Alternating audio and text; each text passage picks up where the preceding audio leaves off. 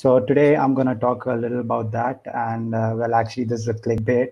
I'm mostly going to be talking about the Open Badges specification, and then at the end, a little about how the migration is going on. So yeah, let's start with the specification. So this Open Badge specification was initially developed by Mozilla Foundation, and this was done to fuel individual motivation, so people can feel rewarded for doing tasks that they do on their own, and they don't have to feel pressure to follow. Uh, uh, to pursue with degrees and formal educations. And so, yeah, Mozilla launched the first version of Open Badges in 2012. And by 2013, it was already very popular, and over 1,500 organizations were issuing Open Badges. By 2014, Mozilla had launched Badge Alliance, which was a group of organizations, companies that wanted to further develop the Open Badges specification. This was later handed over to Collective Shift, and Collective Shift partnered with Concentric Sky to develop Open Badges 1.0. Sorry, Open Badges 2.0. The slide is wrong. And yeah, so today, so the application Badgr is the one is actually developed by Concentric Sky, and uh, Mozilla has also migrated to Badgr, and so is Fedora gonna migrate to.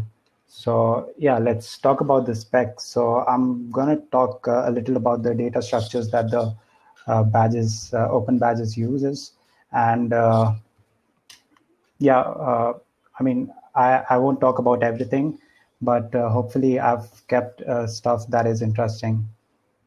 So Open Badges uses JSON LD to define the structures that are needed to issue a badge.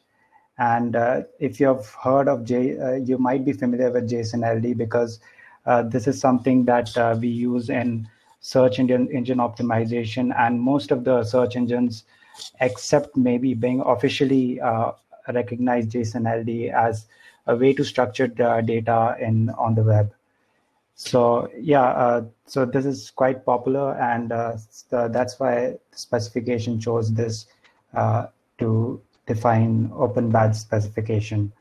So all you got to do for JSON to use JSON LD is declare a at context, and give it a link to where the the specification is hosted, and then you can use type wherever you want to, and refer to all the definitions inside the definition file that you have hosted. So for example, this is what a assertion would look like with yeah, on top you can see that there's context. The context link is given, and the ID, which is the unique identifier for the assertion, and yeah, all the metadata related to it.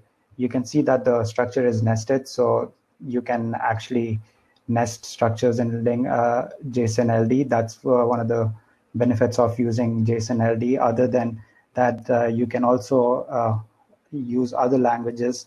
So yeah, that's it about JSON LD. So let's talk about a few of the data structures that that Open Badges uses. So an assertion is it's basically the badge that it's an instance of a badge that you give to someone. So the fields that are in bold, that are the ones that are required, and then the rest they're optional. So the required ones are obviously ID, type, recipient, badge. Verification is something that defines how the badge must be verified. There are two types of verification, which I'll talk about later. And then issued on is the date, time on which the badge was issued. So yeah, that's it about this, I guess. So yeah, in this you might have noticed that there's a expected type of badge class. So that's what we'll talk about next. So a badge class is the class that you'll use to that basically holds the metadata for the badge itself, and then the application is supposed to make instances of that badge class and give it out to recipients that you mentioned. So in a badge class, the required fields are ID, type, name, description, image, criteria, and issuer. I think most of them are self-explanatory. The criteria is the text for how you achieve how do you get that badge, and then the issuer is the organization that is issuing the badge. So yeah, and the rest is pretty self-explanatory. So next we talk about profile. So a profile can be either an issuer or the user itself. So as I said, an issuer is the organization that will give the badge to someone, and so you got both of them, both issuer and a normal user, come from the same data structure, which is profile, except that if you're an issuer, you'll have some extra required fields that you need to have. So for a normal user, you just need to have ID and type, and the rest is optional. But for issuer, you'll also need to have URL, email, and name on top of that. Next, let's talk about identity object. So an identity object is it's used to identify recipients. You can identify recipients in many ways. The most common way to do it is to use an email, but you can also use a telephone number or some other kind of unique identifier. So there's also an option in case if you want the recipient to be private, you can hash the text value, and instead of putting it in plain text, you can put the hashed salt and use that as your identity object. So next we have evidence and alignment objects. So an evidence is an object that will be linked to an assertion. So you can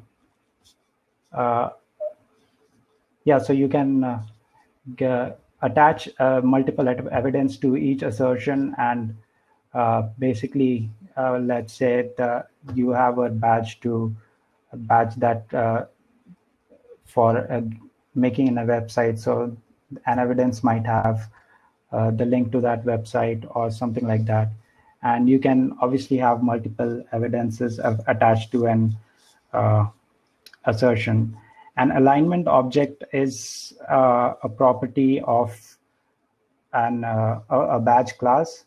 So this is basically for education standards. I'm not sure if that's the correct terminology, but so if you want to let's say, I can't really think of an example. I should have prepared, but I guess you can say, let's say a particular badge aligns to a speaking skill that is approved by a university, then you can mention that here. Next, we'll talk. So we talked about a lot of structures till now, but even if you couldn't, if you wanted to add something else other than that, you can use extensions on top of that. So an extension is used to add additional metadata to badge objects, and you can define, to use an extension, you have to define your own JSON LD, and just put it in your @ context, and that way you can have your own structure of how you want to define the specification. And you can also add validation to this your own extension, and you can do that with JSON schema, and there's an example of how you do that right here. So yeah, this is the overall how how the whole operation goes. So you have host which stores and manages all the assertions, badges, profiles, and everything. And then you have displayer applications like Badgr UI, which will display your display all the badges that you have earned, and also you can also share them with people. You can also use the displayer to verify the badges that you've gotten. Well, not you, but other people might want to verify that the badge that you've gotten is legitimate. So you can use the displayer itself to verify that, and the displayer will just go to the host and check if that badge is valid, and yeah, let you know about that. So yeah, that's about verification. So one of the things that I found interesting about badges was I saw this YouTube video on how you import a badge to Badgr, and the way you did that was you just dragged the image file and you just clicked like imported it on the drag and dropped it on the application. And it was kind of like magic for me because I didn't really understand, okay, how did it get the metadata? So that you do that with batch baking. So you can, so the only two types that support batch baking is PNGs and SVGs.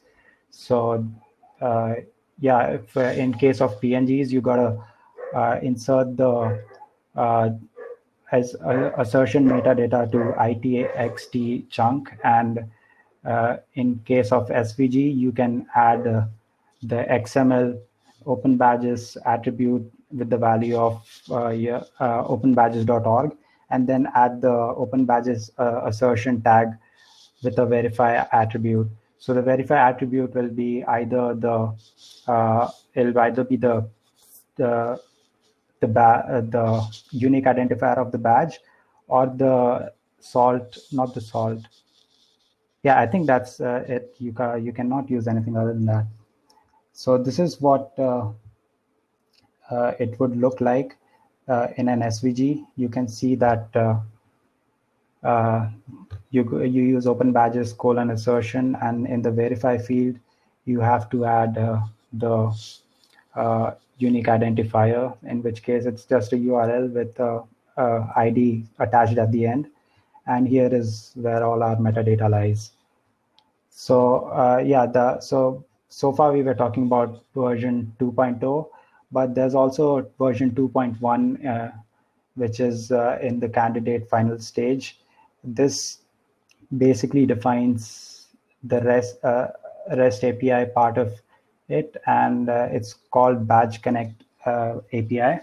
So it defines the standard of the REST API that that the application should use to be able to have compatibility with other applications. And there are various use cases that are written down here, which this version will solve. So let's say a user wants to connect their assertion to a recruiting platform. They can use the recruiting platform can just use the REST API of Badge Connect, and then import those badges and display it there.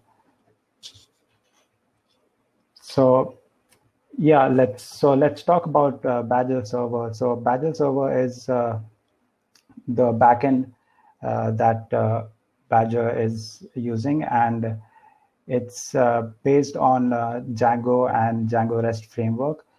This allows you, so yeah, it has a very convenient documentation which allows you to see what operations you can do on the server.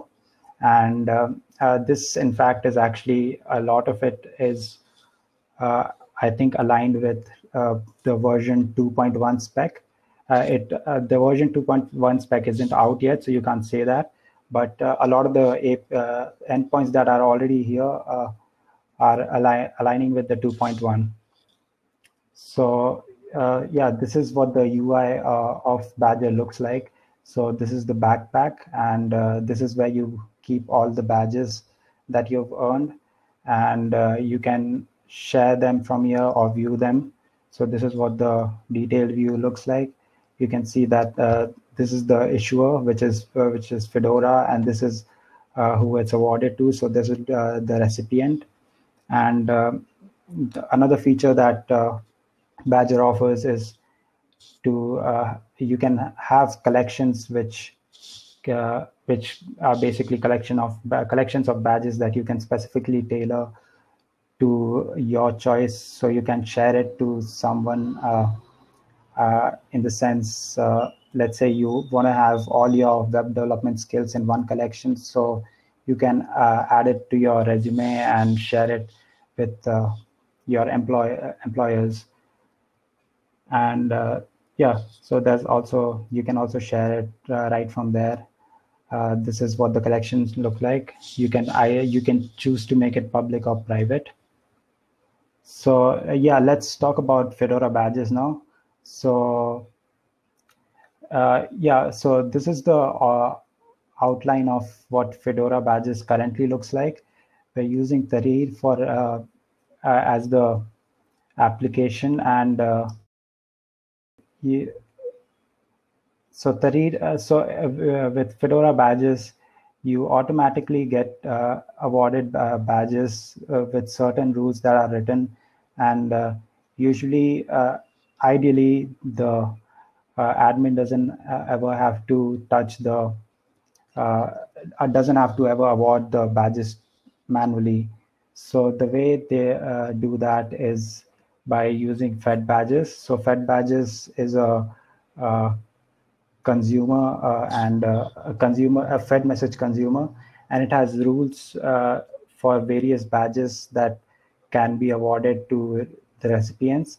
So Fed message is, for people who are not familiar with Fedora, uh, it's a hub for where all the events come in, and all the events that are performed by various users come in, and you can and Fed Badges checks exactly all that, and yeah, based on the rules, uh, it'll award you badges.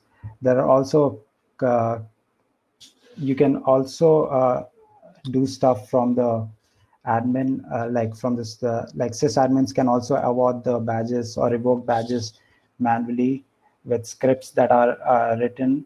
And then there's cron services, which for some badges which depend on third-party applications, you can't you have to use uh, you can't depend on Fed Badges, and yeah, you won't be receiving messages for that, so you got to do that with a cron service.